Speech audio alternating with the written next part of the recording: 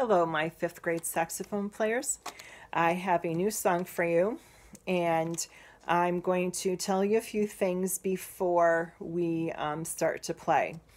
The song is Yankee Doodle, and so obviously you don't have it, but I'm going to send it to you. I will put it on Remind as an attachment. I will put it in Google Classroom, and then if you cannot access those enough to play them, let me know and I will mail you a copy so that you have one.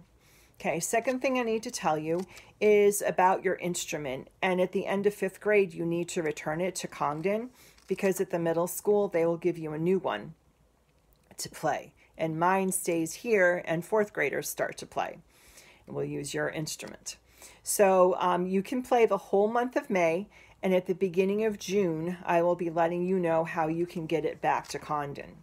So stay tuned for further details on that. Next thing is a reed. If you need a new reed, yours are cracked and broken and you're having a hard time playing, let me know. I will send you a new reed. I have some that I can mail to you. Okay, as far as the song goes, there's two notes that I want to talk about. And one is F and one is E. So F, you have two places on the staff. Every good boy deserves fudge F and first space F. So the line F is this plus the octave key. Now we've done F sharp, but this does not have F sharp in our key signature, so it's regular F. Then when you play in measure 15, the first space F, it's the same finger, you just don't use the octave key. So the same thing happens with a brand new note E, F, E. Now when you're using F-A-C-E, fourth space E, it's this plus your octave key, which you know that. But then when in measure 16, when you have the low E, then it's the same fingering, first line E, you just don't use the octave key. So you might want to practice this song a little bit on your own before you play with me.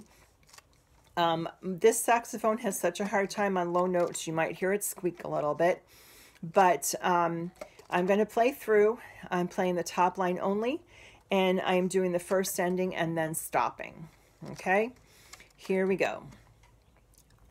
1, 2, ready, go.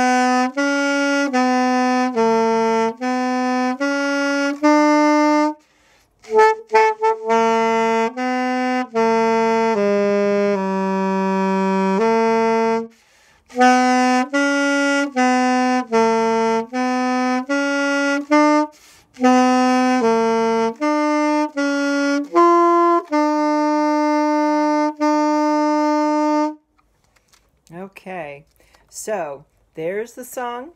Let me know if you need anything and I will get it to you. And you heard my G squeak once, it was much better. But then point is, keep on practicing whether you make mistakes or not. All right, miss you. Have fun with the new song. Bye.